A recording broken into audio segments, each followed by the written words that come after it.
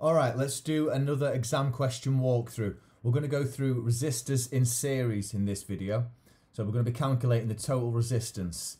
Okay, so here's an example question that we might be given of resistors in series. And when you see this, three resistors of values 4 ohms, 0.25 ohms and 500 milliohms are connected in series. Calculate the resistance total. Right, okay. So sometimes you might see resistance total written like this, but that's all it means. So we're just being asked for calculating the total resistance of these resistors connected in series. Okay, so straight away what we've got to be thinking is, what's the formula I need for resistors in series? Okay, so let's write that out here. So it's going to be the resistance total is equal to R1, resistor 1, plus resistor 2, plus resistor 3.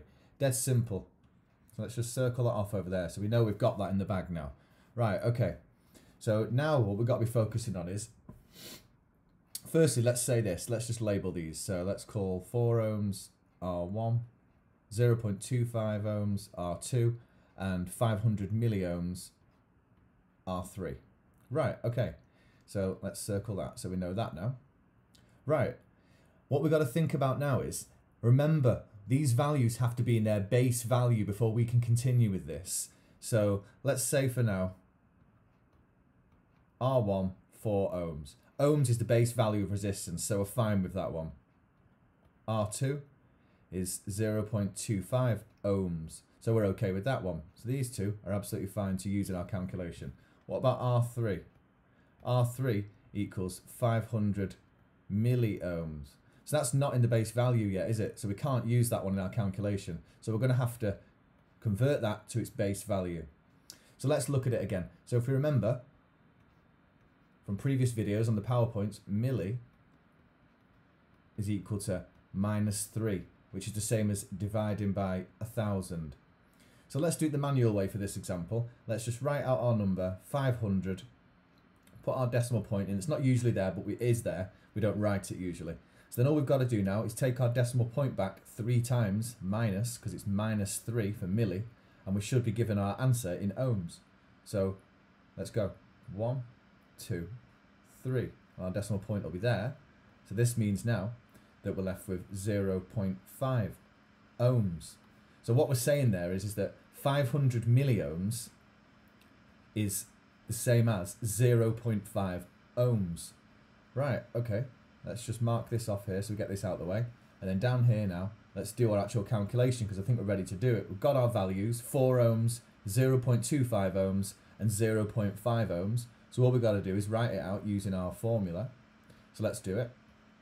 Resistance total is equal to R1, which is 4 ohms, plus R2, which is 0.25 ohms, plus R3, which is, well, we just converted it down, didn't we, to 0.5 ohms. So 0.5 ohms. We add these together, these values, and that's going to give us the resistance total in this circuit, which is 4.75 ohms. So let's quickly recap.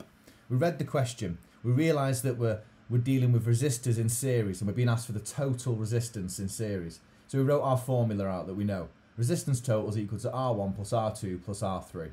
Okay, fine. So then we went over here and we need to label these as R1, R2 and R3, don't we?